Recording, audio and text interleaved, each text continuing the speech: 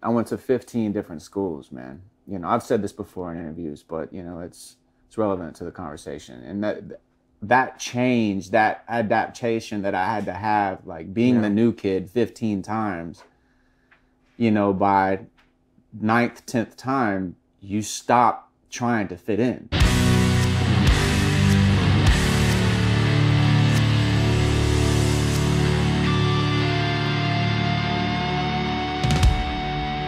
The Fred Minnick Show is brought to you by 291 Colorado Whiskey, by Michter's, and by Heaven Hill Brands. Man, Yelawolf, it is so good to have you back. How you doing, brother? Excellent. How are you? Good to see you, man. Yeah. Seems just like yesterday we were at the Sunset Marquee, just sipping on. Well, you were drinking a lot of wine. You were sipping on wine. Yeah. And then you started sipping on some Woodford. I was drinking pretty much everything on the bar. Yeah, random. You had your event at Rainbow Room, and sometimes me and Shooter's rock band just did a spot gig at the Viper Room. Yeah. So yeah, that place is like the Death Star of cool shit. It really is, man. I've never been around that much cool in one area. And by the way, people over there are way beautiful. And so I'm walking around sticking out like a sore thumb. Only guy in an ascot, right? And then everyone else is like way hotter than me. So nah, dude, you at least fit in, you know. No, you fit in.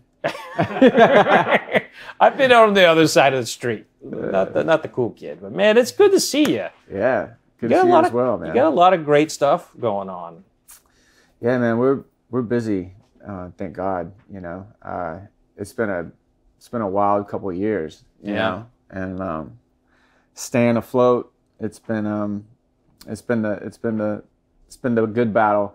Me and DJ Paul have 2022 tattooed on us because we considered it the year of the hustler. Yeah. Yeah. You've been hustling, man. I remember, you know, when we had you on last time, you were kind of like teasing, you know, the rock effort and everything, and now you put it out there. You and Shooter, sometimes why, and it's been awesome. It's been doing well. But how's that felt coming into the rock side a little bit? Surprisingly, it's much harder than I anticipated it being. Not to Squatch.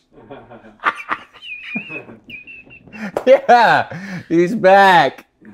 Yes, sir. You know, is he fishing for cigars? I don't. Maybe. Bring us some smoke, Squatch. You want to smoke? Yeah, fuck it. Let's do it. Oh wow. Oh wow. Yo. Thank you. Squatch. Give me some, son. It's been a minute. That's what's up. Oh, there you go, man. Yeah. Yeah. Well, hey, you're gonna have to actually walk me through this right here. Oh yeah? Yeah. Do you smoke? Cigar I have from time to time, but I'm still learning how to do it properly. All right. And you look the part. Well, I mean, I have a lot of cigars.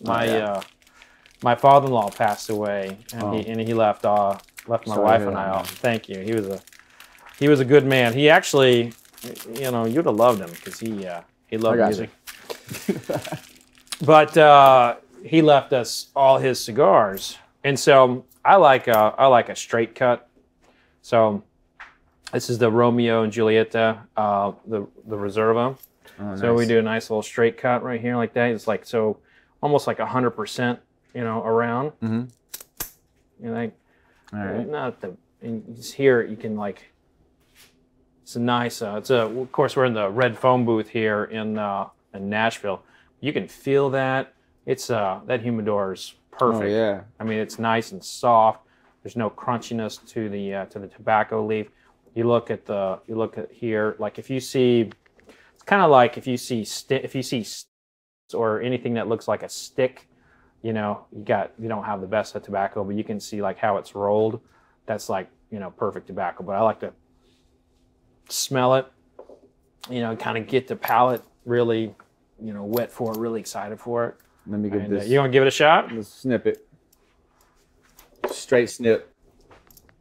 Is that about right? Yeah, that's perfect. Perfect. Oh. Nice. And then just bring it to your lips, and then we got the torch.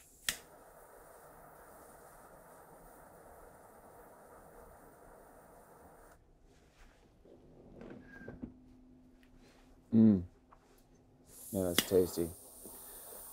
I was told that, you know, you're supposed to light it with a stick or like a piece of cedar or something. Yeah, yeah. There's a lot of ways to get it lit, obviously, but you know, good old. I mean, that torch right there too, man. Imagine that going against something. Whew, that would hurt. That's serious. I like to use matches for lighting my cigars usually, just because I like to prove to myself that I can light a cigar with one match. This is good. So what level of cigar is this? So you know, this is probably going to be a pretty good match for your whiskey. You got this 18-year-old rye whiskey, so it's like a super premium, right? Mm-hmm. So this would be like that upper tier. Okay. Upper tier cigars. Nice. Yeah. So we were talking about the transition, the rock and roll transition.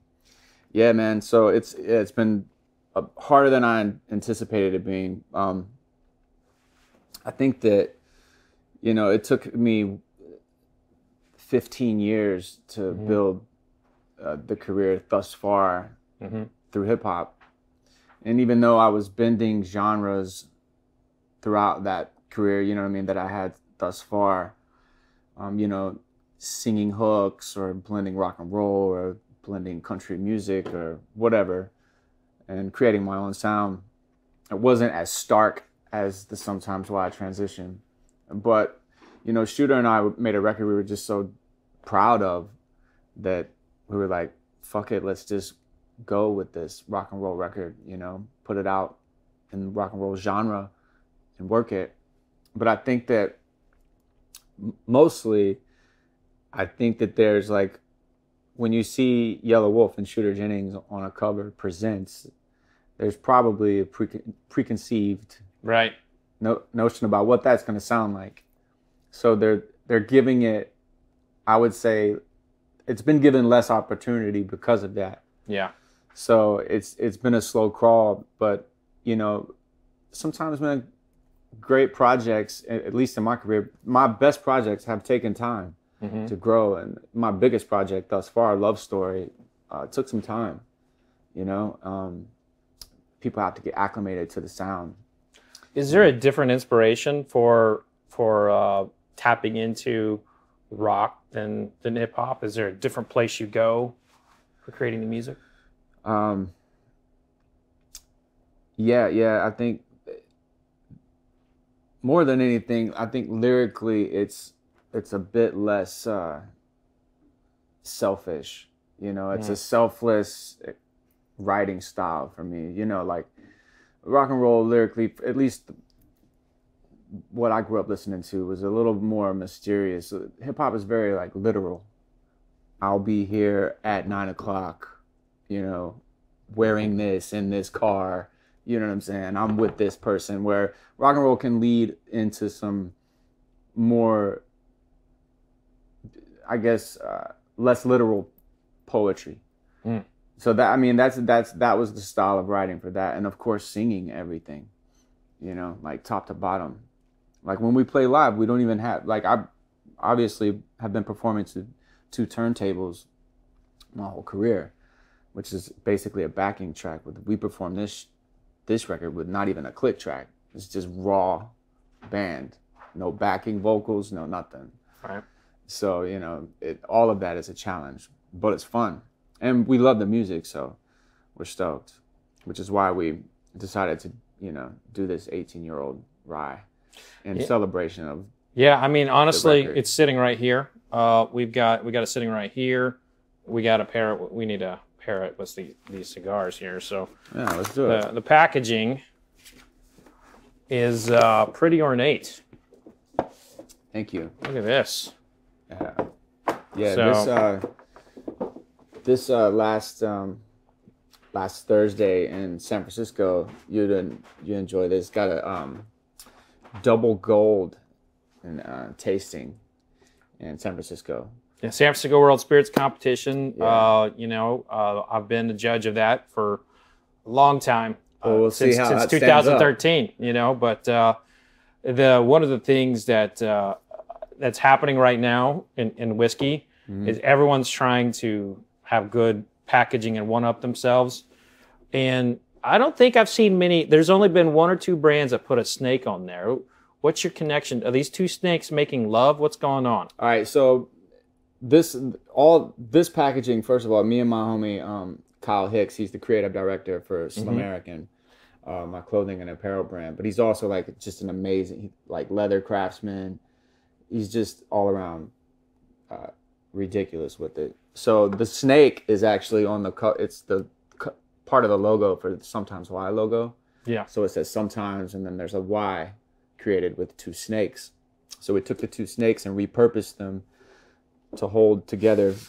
This is actually a casket. So you have a cross that's cut out of the wood here, and on the front, it's got all the details of the bourbon.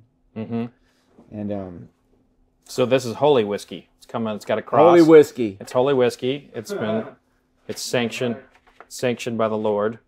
Yeah. And it comes with you know, obviously a description of the whiskey and you know, a message to my fans. And your fans are very loyal. I will tell you that. Like in the last our last interview together, I had so many people reach out to me and say it was the best interview they'd ever seen with you, and I was like, well, it wasn't me. It was Wolf and the whiskey, you know. Yeah. So I mean, well, you know, hey man, you're a great interviewer, man, and that makes a huge difference. This is cool. Ask good questions, get good answers. Yeah, this is a suede 5150 print that holds the bottle in there, and it's like a place for, like, you know what I mean, throw your glasses on there. Yeah, I mean this material, get a pour. It's hard to describe what that is, but that material is. You said that's suede? Yeah, red suede. Wow. Red suede, and on the front of the bottle, they're numbered 1 through 600. And so there's only 600 bottles? 600 bottles that came out this last Thursday. Wow. And so on the front, it's leather bound. This is a patch that actually, let me see. There should be, yeah, here we go. You got another thing in here? It's like a hidden compartment. Yeah, it's like a Prohibition era coffin. There you go. Yeah. So in there, this is sealed again with the 5150. This is a package inside of here that has handwritten message from myself and signed. Wow. Let's see that. Yeah. And then man, you put a lot of detail in this stuff. Yeah, man. And then a collection of Polaroids from my Instagram. Yeah, you changed that up. You started doing all that Polaroid stuff on your Instagram. Yeah, so we put Polaroids from the Instagram, and on the back of the Polaroids, they all connect to create a puzzle. So you can get with other people that have purchased this bottle. Oh, wow. You know what I mean? And or collect multiple bottles and put together the puzzle in the back. This is dope. Yeah, this is really nice. Like the leather's a nice touch. The one last thing though is this is really sick. So this is a wooden cross that this is the cross that came out of the top of the casket. So we took that cross and we bound it in red thread with a needle, and you can peel this leather off of the front of the bottle and put it on a jacket, or like a leather jacket or a denim vest or whatever. So it's a repurpose. You can repurpose this as a patch with this kit. Jeez. Yeah. You put a lot of thought into this, like a true clothing designer. Yeah. Yeah. I mean, that's what it deserves it, man. It's a big transition in my career, and it's a long time coming. A lot of similarities with this bottle and this packaging to my own career and where I see myself and where I see the maturity of this music and the fans, and man, fans will appreciate this. I would be stoked to get something like this. Well, let's taste from one it. of my favorite artists. Yeah, and Wolf, You know I love you, but if I don't like the whiskey, I still got to tell you. Yeah, go ahead. Go ahead. If I can open it. You know what? You're not going to be disappointed. There we go. Now remember the last bottling you had the flip top on them. Yeah, we've actually changed that because we were getting some this is young brand shit, getting some condensation issues around the neck.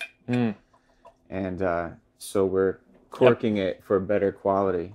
So it's funny, packaging, people want to be creative and you want to do something different, right? You want to kind of change it up, but sometimes the creative doesn't work out on the production side. Exactly. So I'm just gonna put this stuff back in here. Let's taste some whiskey. Yeah, let's do it. But I didn't see the Polaroid though. Yeah. Wait, is that you? Who is that? No, that's my buddy. Wait, let me. I need new glasses. Oh, that's Ted Russell. Ted Russell Camp. He's the bass player. He's an amazing artist as well, solo artist. Everyone in this band is amazing solo artists, and this is of course Shooter Jennings. Yeah, that's my brother, who produced this album and is also in the band. So what's right about this band is that everyone that made this record in the studio plays live, so you're getting the actual musicians, and versus the like a hired band band. We play together, so. And you all are playing together at the Ryman. Yeah, we're playing. Well, the first show before the Ryman will be Leonard Skynard in Michigan. Okay, all right. I want to fanboy out here for a second. I've been a Lynyrd Skynyrd fan my entire life. I mean, who hasn't, right? That's amazing. That's an incredible partnership for you. What's that like to be with them? Oh, it started with, what are you giggling over there about? Huh? Got the giggles. My boy's got the giggles over there. We got a giggler. He's stoned. It's Squatch. Squatch is over there stoned. Yeah. He's been hanging out in that humidor, is getting high. Quit giggling, Squatch. Cheers, man. Cheers. All right, 18-year-old rye whiskey. It says straight rye whiskey on it. So one of the things, like if it doesn't say straight, there could be some shenanigans in there. You can add additives. Man. All right, it's just this is really, if you don't like this, you're insane. You're like, I'm gonna kick your ass. Smells good. It smells like you're right. Smells like sugar. Well, though. It smells like sugar cane. Like it's actual sugar cane.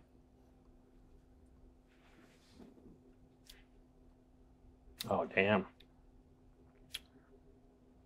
Yeah, you give me your palate on it, and I'll tell you what I taste. Well, first of all, it's incredibly sweet for a rye. Ryes tend to be really spicy, but this is delivering like a vanilla cake batter, followed by like some black pepper spice for me. But there's like a hint of rosemary in here that I love rosemary, so I just like get a little bit of that. It's really nice.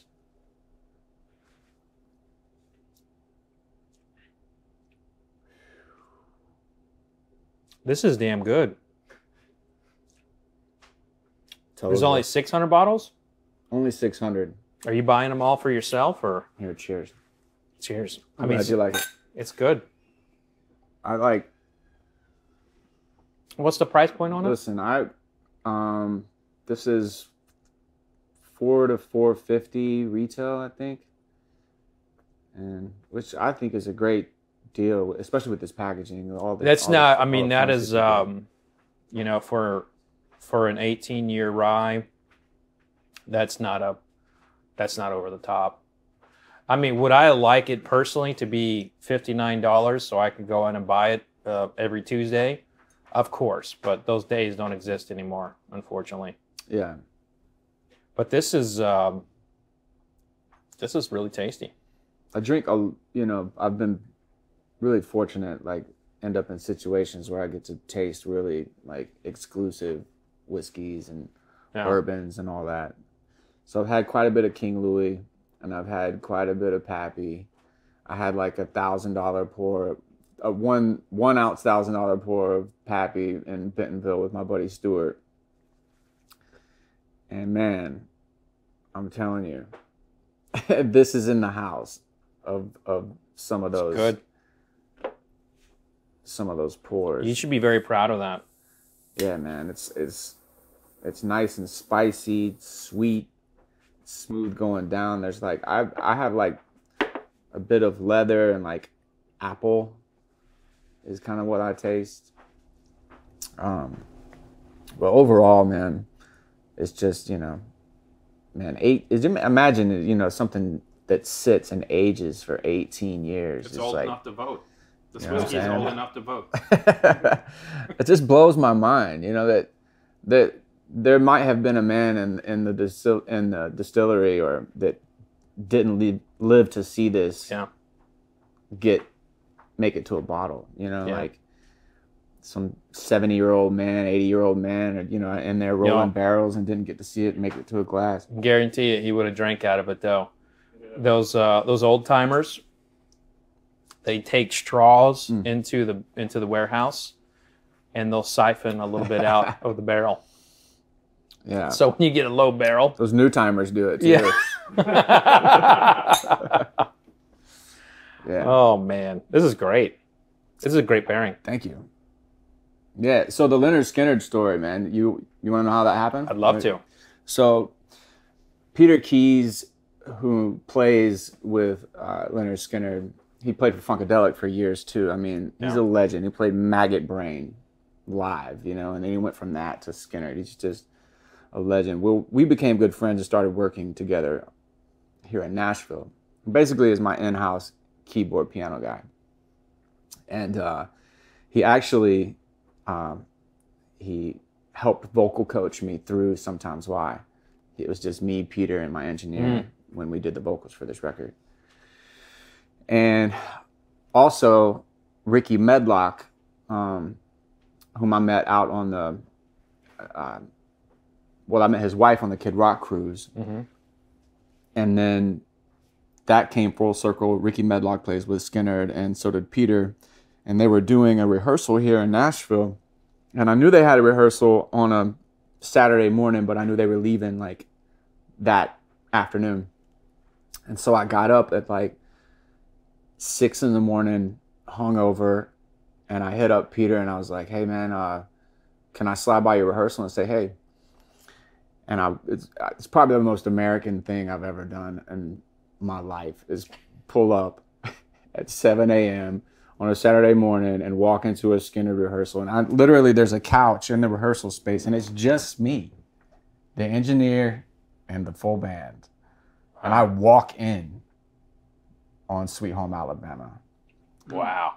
You know, and I sat down, I'm just like, I've never seen them live, you know? Yeah. And, you know, it's just like Lynyrd Skynyrd, when you're from Alabama, is like a birthright. Right. You know, you're just like, here's Lynyrd Skynyrd as well. As Did you have a desire to scream "Freebird" while you were? I didn't have to. I knew they were gonna play it. You know, all the classics, man. I just sat there and just soaked it up. Wow. And so, you know, I was kind of hoping that Peter would say, "Hey, man, you know, Wolf and Shooter have this rock band, you know," and but I didn't want to be like, "Hey, is there a way that we could possibly play you?" I didn't ask any of that, but sure enough, Peter was like, "Ricky, you know, Shooter and Wolf did this rock and roll album," and then Van Zant walked over and was like, he's like, "No way, they did rock and roll. You guys should come open up." It was like that. Wow. Because Shooter already had a relationship with them. I've had this musical relationship with Peter for a long time. Ricky Medlock and I have had aspirations to do Train. We were trying to find time to redo Train. We've been trying to do that for the past couple years. So there was this like just, you know, kindred spirit, you know, thank God Shooter already had history with playing with them, and it just happened. You know, when those guys say we're good to go, you know, you don't have to deal with agents anymore. It's like, no, they say we're good. We're playing. That's awesome. So that's awesome. You know, so hopefully it'll turn into some more shows, but you know, just to play one at all is just like a dream. But I will say too, like this is a testament to your work ethic. You know, I mean, you are a hustler, and there's a lot of things you could have been doing when you went to go sit on that couch, but you went there. Maybe, you know, you're definitely a music fan, but you went there, made that connection. And something else, a lot of people don't know this about you. You will buy your own billboards. You will invest your own money in your shows versus like, you know, a lot of artists won't do that because you believe in your team, your talent, but you hustle, you push. You don't just sit and wait for something to come to you. And I think that's a big reason why, you know, Lynyrd Skynyrd's happening, why the Ryman's happening, why you got an 18-year whiskey, why you got a rock, you know, album out. I think you just naturally, these things come to you because you're working your ass off like all the time. Yeah. I guess I can give a lot of credit to my mom for that, you know, because we just never stopped moving. You know, she's like self-proclaimed gypsy, you know. I went to 15 different schools, man. You know, I've said this before in interviews, but you know, it's relevant to the conversation. And that change, that adaptation that I had to have, like being the new kid 15 times, you know, by 9th, 10th time, you stop trying to fit in. You're just like, I'm over changing my clothes. I'm over changing my accent. I'm over changing this. And you start figuring out how to find your people. Mm-hmm. And then, you know, and then there was a wealth of culture that came through my house and music culture. My mother was married into the music business for, you know, she was married to Randy Travis's stage manager for 8 years, man. And then prior to that, she was with Ted Nugent and Aerosmith's light and sound guy for 7 years. So there was constant music going through my house. You know what I'm saying? Did the phone ever ring there? You want to get that?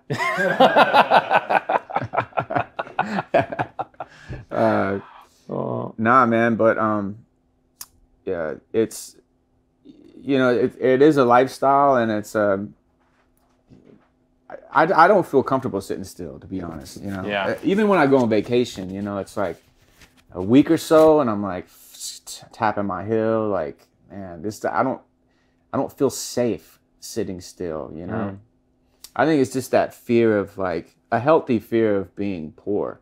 You know, once you like have experienced food stamps and no heat in the house and boiling water to have a hot bath for your kids and shit like that, man, it's just like, it's horrible. It's horrible, you know? And I tell people all the time, like, there's a bit of misconception about Slumerican, you know, about like, it's the bottom, it's the gutter, it's not the bottom, it's coming from the bottom and making something of that. You know, that is the Slumerican idea and the culture of who we are. Like, be a tattooed CEO, you know what I mean? And represent it proudly. To be proud of where you're from and do something with it, you know, make magic out of bad situations. And, you know, and things come to fruition, man. I mean, this is incredible. Yeah. You know, ideas, they start to manifest, and the more you manifest, it seems to be easier as you get older. Just get to that one first major goal that you have, and you'll find things start to, you know, magnetize themselves toward that goal. You know, mine was to break out as an artist. You know, after Yelawolf started to happen with Pop the Trunk, well, then I started feeding that into other things, Slumerica, whiskey, you know, clothing and apparel, whatever it was. You know. How many companies do you own or have a piece of right now? Creekwater, Slumerica clothing and apparel, Gold Tooth screen printing, merch company, Slumerica record label. I've I've signed an artist named Tony Martinez. I just got him a situation. Produced a country western record on him. I have a full-time residency as a producer at House of Blues here in Nashville, Tennessee. And I think that's it. I mean, other than you know, my own music, obviously, and merch. But it's around 4 companies altogether. A fifth if we included film production. We produced a movie in Mexico a couple years back called Mudmouth that will be coming out in the next couple years. I did hand-drawn animation for it. Is why it's taking so long for people that keep asking. I put like $250,000 in hand-drawn animation for the movie, so it's like very like Pink Floyd-ish. Yeah, you know. That's awesome. And also, we started a non-profit this year called SLUM, Saving Lives Using Music. And my manager's done phenomenal with that. He's like met with the governor about it. You know, he's connected a lot of dots with that, and it's basically a nonprofit for kids, troubled youth, to come earn time. Well, the first thing we were trying to do is, by doing community service, you can earn hours in the studio. Yeah. So instead of going to juvenile and getting locked up, you can go put in hours cleaning up the streets, or helping someone who needs help, or rebuilding someone's house, you know, or painting someone's house, you know, whatever. Yeah. And by doing that, you will earn hours in a studio and get to come hang out with possibly, you know, me or another artist. Like, we bring a guest artist in, you can have a session with, let's say, like Gucci Mane or Shooter Jennings or something like that. Wow. You know? So that's the non-profit we've started. That's amazing. Thanks, man. That I give all credit to my manager, Edward Crow, man. He really went in. And, he's, you know, we were talking about him earlier. Looked like he'd been working out last time I saw him. Dude. Yeah, I keep him working out, though. I keep him working out. Like, I don't know how. Well, first of all, it's one of my best friends in the world. I've known him since I was 13 years old. Started writing graffiti together. That's how we met. You know, and so we understand who we're helping, because we want to see these kids, hopefully find the path we found. You know, get legit. It's okay to be legit, man. There's nothing wrong with being legit. And a lot of kids run from that. They think that they can't obtain it, but you can. You know what I'm saying? And walk around with no worries, man. Well, I mean, you go back to that time in your life. Anybody 13 to 15 years old, I don't care who you are, whether you got the perfect upbringing, everybody has that one moment where they either take a left or a right, and sometimes you take the wrong turn. And to have an organization there that's there to support them, because once you get in the system, you're fucked. You know, it's hard to get out of that system. And it has no, you know, the system is blind to, you know, to a certain extent, you know. It doesn't pick and choose rich to poor, right? You know, because I've met kids from, you know, Beverly Hills that are in real bad shape, you know, way worse than I had it, you know. Mom's crack addict, dad is out of his mind, you know. And then there's some kids that, you know, may grow up in a trailer park with a level head on their shoulders. Yeah. So it doesn't, you know, it doesn't pick and choose based on, you know, where you are financially, where your family is financially. It's really a mental, spiritual issue. So you gotta, you know, so we're just aiming to just kind of help to crack that code in our own way, you know, speak to our fans. So I'm very clear that a bulk of my young fans have, you know, are troubled. Yeah. You know, that's why they're attracted to my music, because I speak to them about that. Mm-hmm.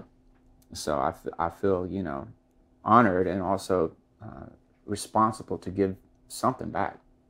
Well, I will say that, you know, the whiskey world loves helping. So anytime you wanna tap into some of the the things that we do in the whiskey world. Although it might send the wrong message to the cops when they see that we're supporting it with whiskey, because they tend to think we're all a bunch of drunks. But please, police drink. Well, I mean that not necessarily cops per se, but that the people who are trying to rehabilitate troubled youth may see like, oh well, we got ourselves a whiskey company over here helping the troubled youth. That don't make that no goes sense. really well with you. You could just stay in that character. Yeah. By the way, I meant to say, like, if I wasn't wearing ascots, I'd be a bolo tie man. Yeah, man. That's a sweet bolo tie. I appreciate it. I love bolo ties, man. Yeah, and you know, like, and I respect. I listened to one of your podcasts, and you know, just to hit on that particular part of it, that the whiskey industry cares, because we do. And it was a story about someone who killed a family of 5 in a drunk driving accident. And, you know, just once and for all, dude, like, there's no excuse for that anymore. Right. 0. Yeah. Walk, worst case scenario, walk. Mm-hmm. And then obviously, you know, Uber, Lyft. Yeah. And, you know, people genuinely will help. Just say, dude, I can't drive. Yeah. Somebody get me home. Yeah.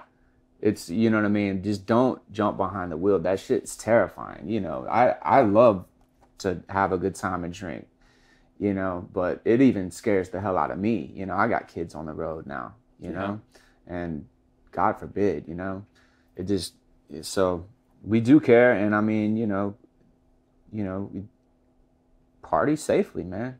You know what I mean? Absolutely. You just got to learn how to handle yourself, or don't do it at all. You got to know the limits. You know, drinking responsibly, it kind of came out as a protection measure against like people trying to, you know, bring back another prohibition. But it's really an edict that you should live by, and for more reasons than just, you know, public safety, like your own health, right? Yeah. So. Yeah, I mean, you know, when Creekwater first came out, man, we noticed that, like, okay, we would do these bottle signings and go to the bar, and kids was just shooting Creekwater, you know, 5 shots. It's 100 proof, man. Yeah. You're lights out after 5, 6 shots. You're done. You know, it was like, whoa. We gotta, like, and I want kids to know, man, like, sip and enjoy your drink, man. Yeah. You don't have to do shots, dude. You can chill and have a good time and chill and enjoy it slowly. Take your time, and you'll actually find you'll get a better buzz doing it that way. It's more mellow. It's like you're in control. You know, you can have a decent conversation, and you know, but yeah, you know, for the Creekwater fans, you know, like, have fun, but you know, there's nothing wrong with pouring a glass. Throw some ice in your glass. You know what I mean? Break it down if you want to. I drink Creekwater with ice all the time. I wouldn't do it with this. I recommend that people get this 18-year-old and drink it along with us while watching the show. Sip it along with us. There's probably quite a bit that already are. Yeah. That'd be so cool. Since this went on sale 5 days ago. Mm. There's only 600 bottles, man. I'm wondering. Oh yeah, by the way, Fred, this is unmarked. I'm gonna write on this, and I'm gonna gift you with this bottle. This is for you, bro. Oh, thanks, man. Yeah, man. Found one that hadn't been numbered yet. This is the whiskey's great. You've got a rock album out.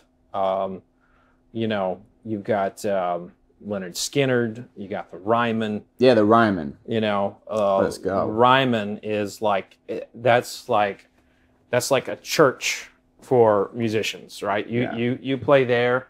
That's like the music community, like sanctifying you. You know, like harmony. You know, I mean, what's that like? Did you ever imagine yourself in the Ryman? No. You know, and you know, sometimes I'll be like, yeah, I did. I visualized that. I really wanted that to happen. I would be honest, and no, I did not. I never saw us playing there. because I can't imagine my fans sitting down for anything. I've never been to a sit down. I've never had a headlining sit down show. Wow. So I was like, hopefully they'll bring us back. I don't know how my fans are gonna act in the Ryman, but you're gonna get a bill afterward. We had so many broken chairs. Yeah, no, I'm sure that they'll behave. I mean, I'm telling people like, listen, this is like you didn't say that very confidently. I'm sure they'll behave. Look, I'm dressing up. I'm wearing a suit. You know, I'm like straight up wearing a suit. My band's gonna wear a suit. You know, my wife's gonna be obviously dressed to the nines. You know, my mom. Will the puppies be? Will the puppies be there? Seriously. Will the puppies be there? Puppies will not. Crybaby, trailer party, Bambi, and Pepper. They'll be at home. Trailer party, dude. What a good dog name, right? That's a great dog name. Yeah, but never name your dog Crybaby because they whine all day. They become their names, man. I'm telling you. But so you bring in the whole family, and you know what a tribute to them, but to get to see you in that moment, you know. Yeah, we're excited, man. Looking forward to it. You know, just really, you know, becoming a part of that musical history, and to say that, man, we did it. We did it. It's awesome. Yeah. Cheers to that, brother. Cheers. Cheers to that. Cheers to the Ryman show, man, and Skynyrd, baby. But with all the celebration of rock and roll, you know, I've been asked a lot, are you going to do hip hop again? You're going to do hip hop again? And I never said no. I was just like, well, you know, I'm just focused on this right now, you know? It's difficult. You know?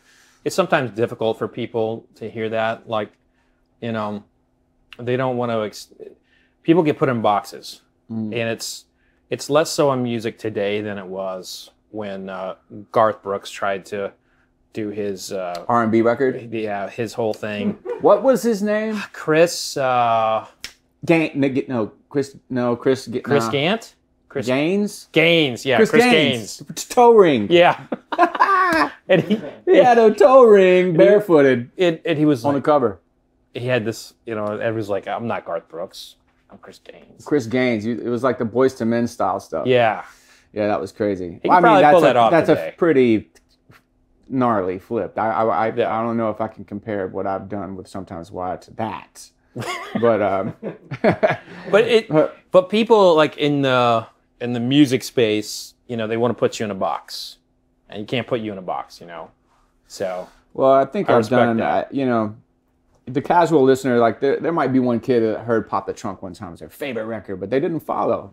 They see you 10 years later and you're doing this, like, oh, you changed. It's like, well, there's a story led up to this time. You know what I mean? There's a lot that happened between Pop the Trunk and this record, you know? Yeah. And I think I left breadcrumbs along my career. I sang a lot of records and blended enough sounds to make this not such a shock. But, you know, as far as hip hop goes, I mean, to be honest, I'll always love hip hop. And I'll always love the art form of emceeing and writing hip hop records. Matter of fact, we're going to New Zealand, and late October, I'm taking Kasky, Doobie, my young homie Fasa, and DJ Paul, and we're going to do a hip hop tour in New Zealand in October. That's awesome. Out of nowhere. So I love that. Yeah, you know, it's still fun, man. Music is fun. You know, it's kind of like, that's why you never say never, because you never know. Like next year, I'm sitting around. I'm like, man, you know, I think I'm gonna go do a record with Malay, and let's see what happens with that. You know, watch, it's gonna happen. I can see it. It's gonna happen. You put it out there. Good things happen to those who come on this show. People, yeah. You know, I mean, Charles Woodson comes on, gets in the NFL Hall of Fame. Peyton, you know, not that they weren't going to get on anyway. People come on and get nominated for Grammys. I'm just saying, you know, a little bit of the. Let's go. Let's get this going here. Let's get it going. I think we've submitted Sometimes Why. Well, I've been told it's been submitted to the Grammys, so we'll see. What's the process for that? And it's kind of, it's, I guess, to be told, not sold kind of deal. Because I don't know if anyone really knows the ins and outs of how it's done, what the process is, how they pick the records, how you get a record in. I believe that it's probably a lot of, you know, who you know in the world and who can actually hand your record to the right person and get some attention on it. And well, hey, I don't know. It's a great record. It pieces a lot of elements of music together, and I like that. I like that kind of the way it moves. I like the way you sound in it. And thank you. I'm no music critic. I'm just a whiskey critic, but I thought it was great. Now, one thing I wanted to touch on. Now, this is going to sound weird to a lot of people, what I'm about to ask you. This is so good. It is so good. Go ahead. It is very good. And I'm about to ask you a very awkward question. All right, what? Your skin's very good. What's your skin regimen? What's your skin regimen? I'm curious because my skincare regimen. What's your my wife skincare would regimen? Die laughing at you right now, bro. She tries to get my skincare regimen includes heavy tattooing, way too much time in the sun, fucking, you know, like all my bullshit's hid with a fucking redneck tan right now. It kind of ends about right there, as you can see. This is a golf tan. I've been golfing lately. Oh, I love it. But we'll get to that too. But no, like, dude, my wife got me all this stuff, and you know, sunscreen. That's about as far as I take it. You know what I mean? But I appreciate it, man. You know, but everyone in my family, on my mother's side, you know, in their 60s and 70s, are like Willie Nelson. Like, it's like fully. So I think I'll be there one day. I'll be fully wrinkled up and gray, and God willing, you know. Oh, the whiskey might help you. It'll help me get there quicker. No, it'll help you. It'll get you, you know, moisturized inside. with it. I don't know where I'm going with this shit. No, thanks, man. No, I just like I really hide a lot of shit with tattoos. Honestly, I got a lot of scars and. So shit. that's the trick to good skincare. More tattoos. Yeah, just cover it. That's it. You know, when in doubt, tattoo over it. I love it. Well, that's the lesson here on today's show. I'm gonna pour a little more whiskey. Mm-hmm. All right with that? Hey, speaking of great things that happen on this show, thank you for introducing me to Chuck Morton. Oh yeah. Yeah, cheers for that. Yeah, absolutely. Thanks, man. I'm glad that conversation's going somewhere. Yeah. He's a good dude. Yes, sir. Cheers. Cheers. Fred. Well, Wolf, great having you on, man. Yeah, man, it's good to have you out here in Nashville. Yeah, man. You should do an event here. Oh yeah, we got a couple in the works. A little blind bourbon thing, you know. Count me in, bro. I'll be here. Hey, you wanna come on stage and wear a blindfold and have me put things under your nose? Yeah, sure. Okay. See how terrible I am at it. Well, so tell us what's so we know about all what's going on here. Yeah. What's next? What's new? I mean, all right. Country album? What do we got going on next? Yeah, right. Yeah, you know, well, I'm Dewey Cox now. Just do everything. Walk hard. No, I'm pretty focused on this record right now. The newest thing for me is my residency at the House of Blues. I got my room back as a full-time producer, and so you know, I can't really make enough. I can't fulfill all the music that I can actually make myself, you know. So I thought, like, I'm just starting to forward that over to new artists, you know. Yeah. Like making, because I mean, if I really put my head down and got focused, you know, I could drop an album every month, you know. And but I think that's a bit greedy. I'd like to like share some of that music and some of those ideas and help other artists come up, you know. You seem to be in this like wanting to give back stage. Yeah, I think I'm just growing up, man, you know. Yeah. And things become things you thought were valuable to you at one point, they just start to become less valuable to you, you know. Yeah. And you get more gratification out of seeing someone happy or seeing someone else succeed with your help is such a feeling. You know what I mean? And, you know, it becomes addictive. It's addictive to help people, man. It really is. Yeah. So, you know, see how long it lasts. 5 years from now, I'm like, fuck them. Well, they did me wrong now. If they don't follow the path that maybe you have in mind for them, I mean, that can be a hard pill to swallow for someone that. I mean, that's a good point. You know, that's another part of growing up as well, is learning to let go of that. Yeah. Stop seeking some sort of payback. Right. When you give something to someone, let it go. You know, they don't owe you for that. You know, you help them out. If they wish to show you love in return, fine. If not, you still did good. That's true. You know? Yeah. Absolutely. Yeah, man. This has been a good conversation. It's always a great conversation. Whether there's a camera or not, man, I always enjoy hanging out. Of course. My dog. Sometimes why? Double gold. By the way, how do you do double gold? What is the why? Is the why Yelawolf? What is the why and the sometimes why? Oh, thanks for asking. It's because I thought more people would ask it. It's not like a common question. I was like, well, I guess maybe they know, you know. But so sometimes why is like, you know, you learn in school. It's like and sometimes why, you know. So sometimes like the I, like the use of God. A-E-I-O-U, and sometimes why, you know, like.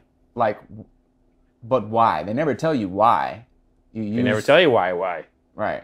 So it basically stands for, you know, question everything. And, you know, and why not? I don't have to explain why I did a rock and roll album. You know, it just is what it is. Well, that's good. That's insightful. I'm surprised more people haven't. That was the first question I was going to ask you, and then I got off of my weird head about the skincare thing, and then just it all derailed from there. You know, it also like you know, it leaves a lot of creative freedom to this band. You know, yeah. The album itself is very like we hit a lot of different styles within the album. You did. Like we felt like, man, let's just try to make our favorite rock song every time, our favorite classic. You know, and that's what we're going to continue to do. And who knows what happens in between then. Maybe cover Freebird. Who knows? Hey, let's go, Michigan! Well, cheers, Skynyrd. brother. Cheers.